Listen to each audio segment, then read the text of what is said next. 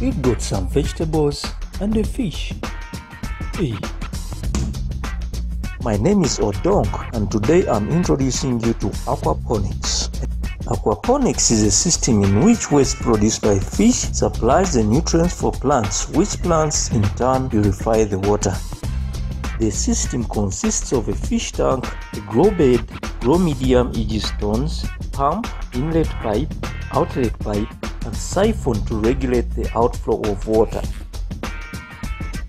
This is called an ebb and flow system. Water is pumped into the grow bed, the water level rises until the siphon automatically drains out all the water and the process resumes.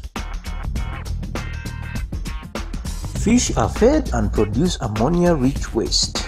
Bacteria cultured in the grow bed breaks down this ammonia into nitrites and then nitrates. Plants take in the converted nitrates as nutrients. The filtered water provides nutrients for the fish. Watch out for the second part of this video.